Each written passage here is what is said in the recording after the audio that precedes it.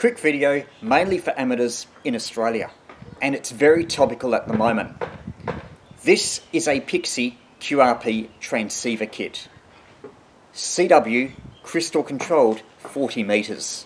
You can build it in an hour or so, and it's the cheapest way to get on HF. Now, its performance is very limited. CW only, a few hundred milliwatts, crystal controlled, and a pretty broad receiver.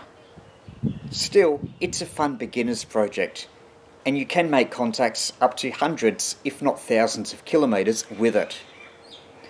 The reason for this video is that the band plan for 40 metres, which amateurs voluntarily adhere to, is under discussion and may be changed.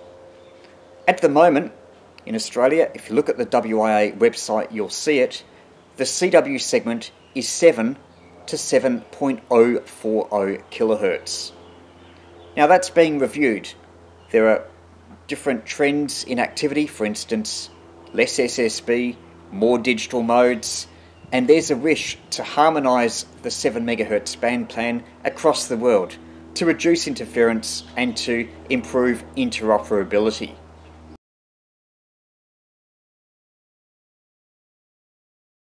An issue, though, is that proposals being considered would reduce the CW only segment from 40 kHz to 25 kHz.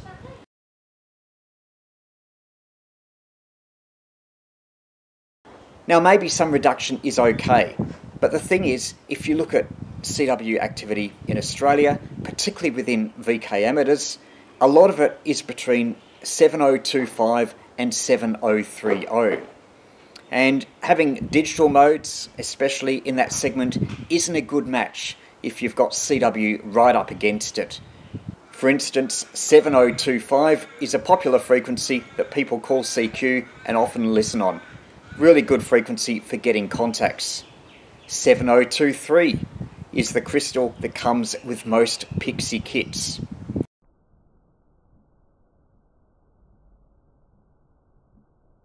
And 7030 is like an international frequency that QRPers often use. It's desirable that it be available all around the world for CW so that we can work DX CW to CW QRP contacts. Plus, you can get crystals for 7030, as you can with 7023.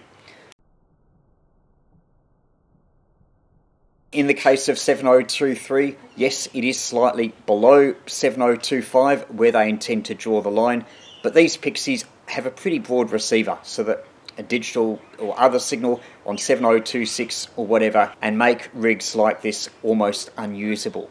So, yeah, I think they do need to be rethinking the band plan, but drawing the line at 7025 where you've got a lot of CW activity between there and 7030 or a bit above isn't the right way to do it.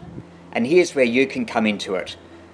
There's a deadline, September the 6th, 2024. Send an email to tac@wia.org.au. That's tac@wia.org.au and tell them that you want the CW segment to be wider. Doesn't necessarily have to go all the way up to 7040. Maybe they can cut it off at 7033 or 7035, noting that you've already got Whisper not far up above there. But yeah, cutting it off at 7025, I think that's probably too small given the amount of activity, especially between 7025 and 7030. So jump on the WIA website, read the documentation, and say that you want a bigger than proposed CW section on 40 metres that respects existing activity, especially for those that are using non-frequency agile equipment like this Pixie. It'd be great to, even in 5 or 10 or more years, to dust this Pixie off the shelf, get it on there, and still be able to make contacts with it without interference. And I think that's a fair thing in encouraging low-cost entry into amateur radio and experimentation with simple equipment. Roger, roger. You are 5'9" and running 5 watts. 5 watts QRP, over. Okay, great job for 5 watts. And 72, thanks for the call. Thanks. No QRP, plus bound QRP. Right, it was